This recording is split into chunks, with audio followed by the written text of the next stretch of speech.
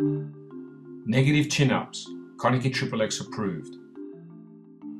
If you can't do a regular chin-up, try a negative chin-up. This allows you to start at the top and lower yourself down slowly over a controlled pace. This is the start position. Now lower yourself slowly. Now use a chair or some other platform to get yourself up, so you can lower yourself gently.